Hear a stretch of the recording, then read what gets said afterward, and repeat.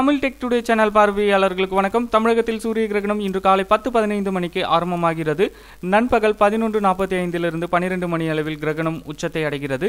பிற்பகல் 1:30 1:45 மணி அளவில் கிரகணம் முடிவடைகிறது. அதற்கு பிறகு கிரகணம் விலகி சூரியன் முன்பு போல முழுமையாக நமக்கு காட்சியளிக்கும்.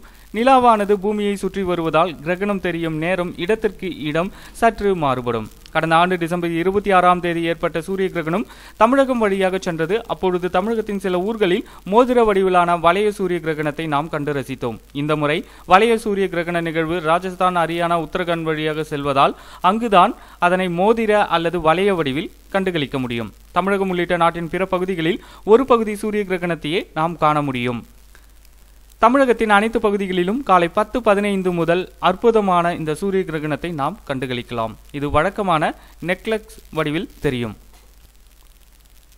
தமிழகத்தின் வெவ்வேறு பகுதிகளில் கிரகணம் தெரியும் நேரம் பற்றிய தகவலை நம்ம இப்போ பார்க்கலாம். சென்னை, மதுரை, கோயம்புத்தூர், திருச்சி, சேலம், கன்னியாகுமரி. சென்னை துவங்கும் நேரம் 10:22, உச்சம் 11:59, முடியும் நேரம் 1:41. மதுரை 10:17 துவங்கும் நேரம், உச்சம் 11:46, முடியும் நேரம் 1:24. கோயம்புத்தூர் துவங்கும் நேரம் 10:15, உச்சம் 11:43, முடியும் நேரம் 1:23. திருச்சி 10:18, உச்சம் 11:49, முடியும் நேரம் 1:29. சேலம் 10:15, உச்சம் 11:48, முடியும் நேரம் 1:30. கன்னியாகுமரி துவங்கும் நேரம் 10:17, உச்சம் 11:42, முடியும் நேரம் 1:15. இந்த தகவலை உங்களுடைய நண்பர்கள் அனைவருக்கும் தெரியப்படுத்துங்க. நன்றி, வணக்கம்.